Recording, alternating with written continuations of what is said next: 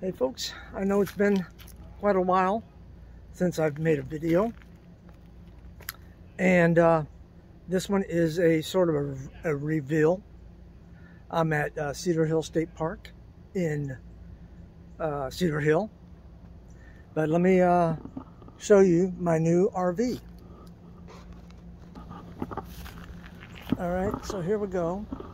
It's a 2011 Fleetwood Tioga Ranger. It can't handle as much weight as my bus did, but so I'm having to downsize quite a bit. I got a storage unit close by that I'm storing things in from the trailer and from the bus.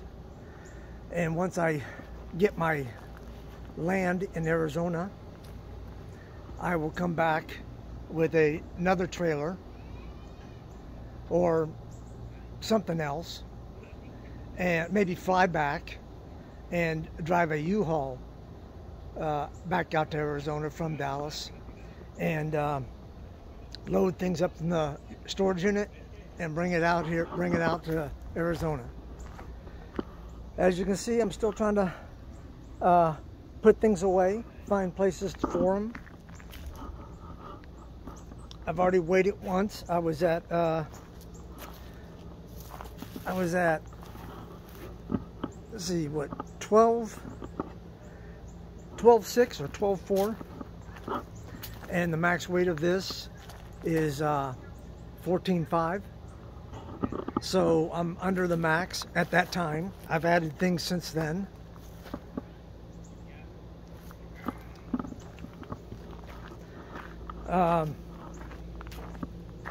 Selling a bunch of stuff that I may or may not need, or I just don't use. Got a huge storage area right here on the back side, just massive. I'm going to be probably putting, I'm not sure if I'm going to put the new batteries in the RV or in storage in here, because there's a box, hidden hole right here underneath there, and I'll probably put the inverter charger in here. I'm not sure yet, but that is one of the drawbacks to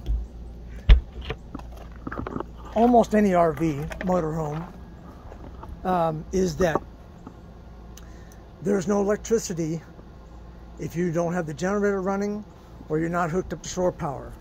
So you have no AC. You have DC, but no AC. I'm going to show you the inside here in just a minute, just so hold your panties. All right, so here we go inside. Don't judge me. I'm still putting things away.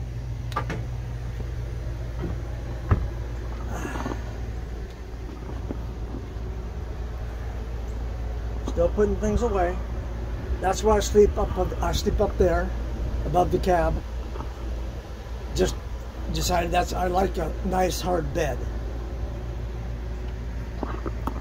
He's got storage underneath. I'm turning that into, instead of a door, it's going to be a drawer. It's going to be a 40-foot long drawer. I think it slides all the way out, full extension. Same thing on that side there. This, I'm thinking about taking that cushion out and putting in some kind of lounge chair right there. I'm not going to get rid of this part.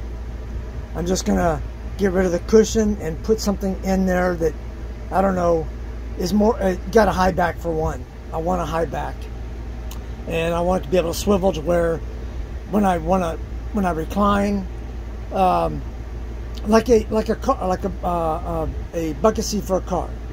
So that way when I recline, I can put my feet up over there, or put my feet up over there to lounge, or have a stool out here that I can lounge, put my feet up on. Like I said, it's still a work in progress. I'm still trying to put things away and decide where things are going to go.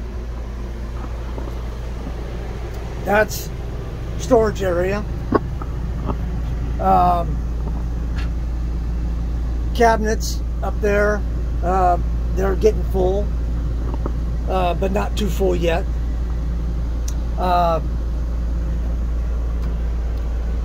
Yeah, I'm not sure I'm gonna be able to show you everything. I'm gonna try. There's the bathroom. Toilet is gonna be deleted at some point. Shower, obviously. You know, you don't need a big bathroom. Actually, the bathroom's bigger than what I need. And it does have a slide out. This right here will slide out. As you can see, from right there to right there, that slides out to the wall there.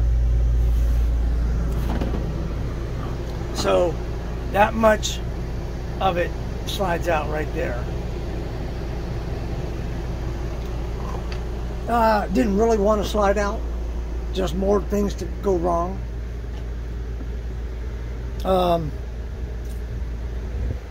But so far I'm liking it because the air conditioner works. And it has air conditioning. The engine air conditioner works awesome. And it is so much more of a smoother ride than my bus was, obviously. Just like night and day.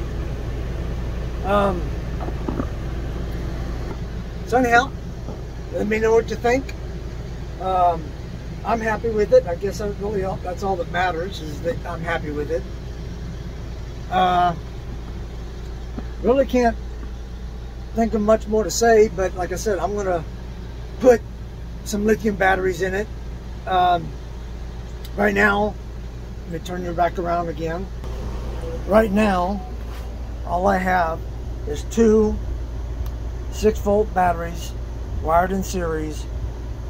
They're dual purpose batteries, marine batteries, and that's only to start the generator and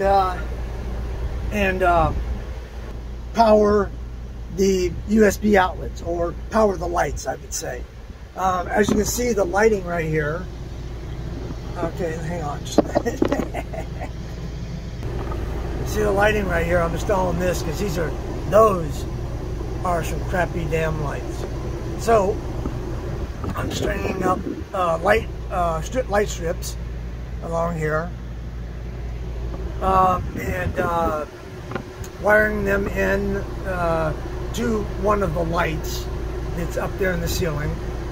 Wiring them into that. So I'm going to use, because I'm not going to be using the ceiling lights most likely.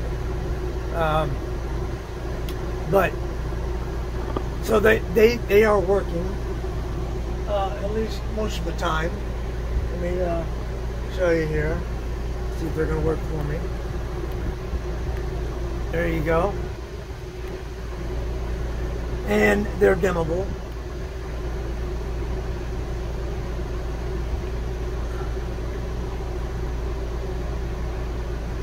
So I'm liking it. I actually can't wait to get back on the road.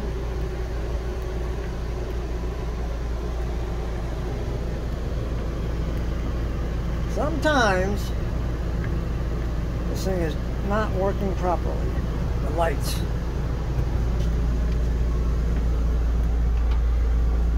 There we go. I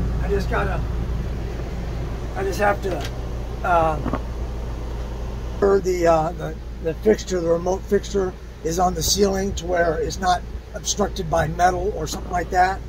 That's, even though it's RF, it doesn't always work like it should. Just like everything else in this world, sometimes they just don't work like they're supposed to. Anyhow, hope you enjoyed the video. Give me a thumbs up, whether you like it or not.